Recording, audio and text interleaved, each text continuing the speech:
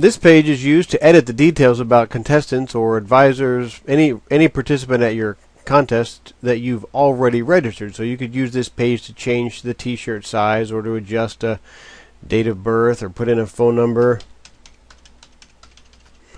If you scroll down this page, there's some information here where you could add additional contests if this person is in fact a contestant. Some email address information, parents information. If you scroll on down, there's some state-specific information. Your state director may have set some items up here to ask what time you may arrive. Any other questions your state director has set. There's some optional state fee items here. And if you keep going down, there's some emergency details. For a lot of states, it's very important that you fill in the medical insurance information, the name of the doctor, and any kind of particular allergies they may have, or any medical issues that you may find that the students may have.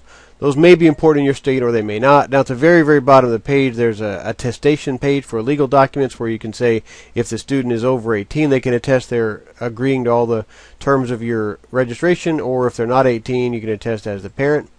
Save that registration. If you try and edit a registration that has already been submitted, I'm going to click this registration here. We'll see at the top, this registration has already been submitted, so only the medical information can be changed. You can't change this city, you can't change this student's information, you can't add any more contests. But after you've submitted the data to get your state director to know that you're ready to go, you can still come through and fill in a lot of that medical information and whatnot. You just can't add any contests or change the name or anything like that. One other thing we want to look at in terms of the state fees, if I go back to Arnold, down towards the middle there, if we scroll down, you can see there's a optional state fee items area, and this is where you'll also see a calculation of your total fees. Right now, if I hit this recalc button, we can see the total fees for Arnold to attend are right now $60. That's just a standard fee that this state has set up for their event. But you have the option to add some state fee items. And again, your state director may have configured these in a variety of ways.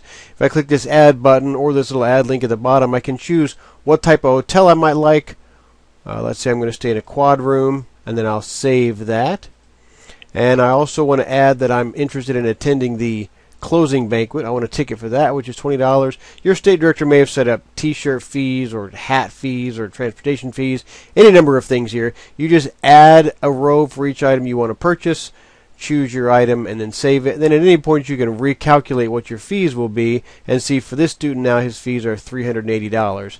You have another option down here where you can keep track of payments that your students make. This does not handle payments to your national office or to your state office. It's strictly for your use as an advisor. If you want to know that this student did in fact bring a check in from his parents, and the check number he brought in, you can put in that check number and say that he paid $380 to you, and that's fully paid.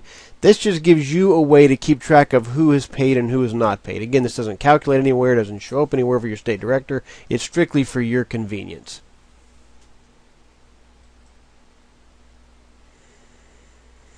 If we save that information and go back and look at a particular observer, observers cannot be added to contests. So if you've chosen to be an observer, you cannot add a contest. Only contestants can be added to particular contests. So that's what this page is used for editing that information. Just save it at the top or save it down at the bottom wherever you need to find it. If you can find a convenient save button, that'll save your data and take you back to your list of registrants.